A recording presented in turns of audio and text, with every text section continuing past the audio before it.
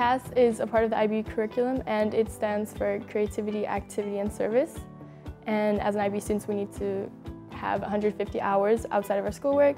And for me, this entailed some activities such as going to Bigman, which is a Miran conference held here at the school. I also did Charity Council, which was a council that was set up by 2 previous students who went at BG. And this was where we raised money for a school in Morocco to kind of help them out.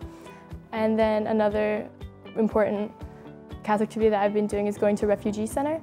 And this has been going on for a couple of months. And as we all know, the refugee crisis has been a big part of the media. And for us as IB students, it's important to have this diverse mind and kind of be included in what's going on around us. So the refugee center gave us a chance to talk to refugees and kind of hear their stories and their personal experience and what it was like to move to Denmark coming from a different country.